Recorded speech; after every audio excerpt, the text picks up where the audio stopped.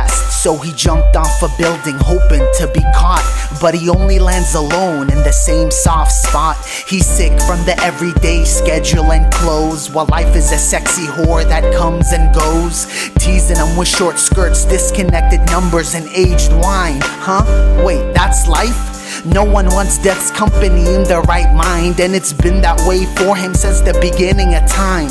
One night, Death sat down pondering and thought, that's it, I quit, just like that he was gone.